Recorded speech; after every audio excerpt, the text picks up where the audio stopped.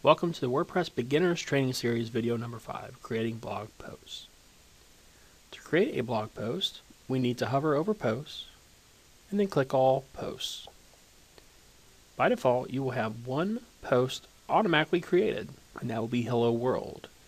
Now let's go in and we can either edit the post or we can go ahead and delete it.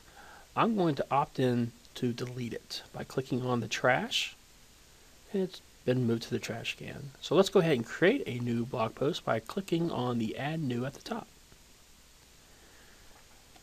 My first blog post will be the title.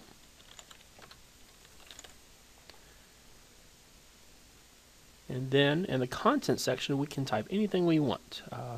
This is your blog. You can type anything regarding research that you have done, personal interests, desires, whatever. I'm just going to post a very short one saying, I am excited to work with WordPress. Now let's talk about the different squares, the different sections on the Add a New Post screen. At the very top, you'll notice that it looks very similar to when you create a new page.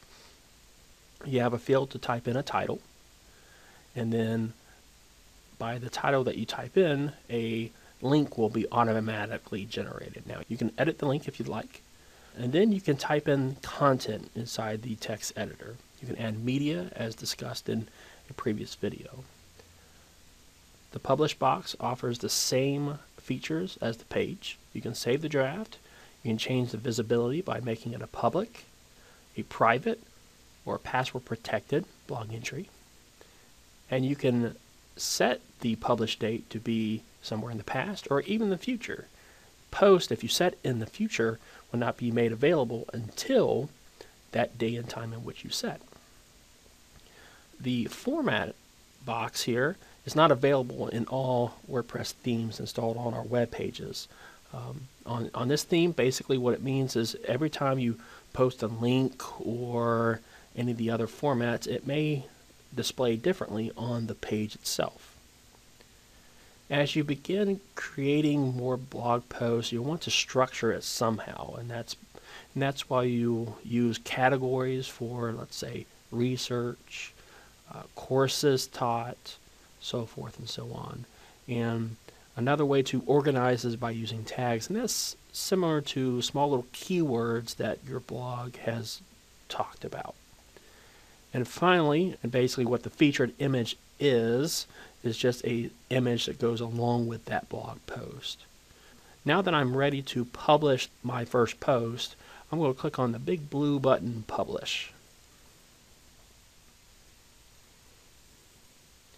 And when the page refreshes, you can see that the post has been published and a link to view this post. By viewing it, I can see the title and this small entry. I'm excited to work with WordPress.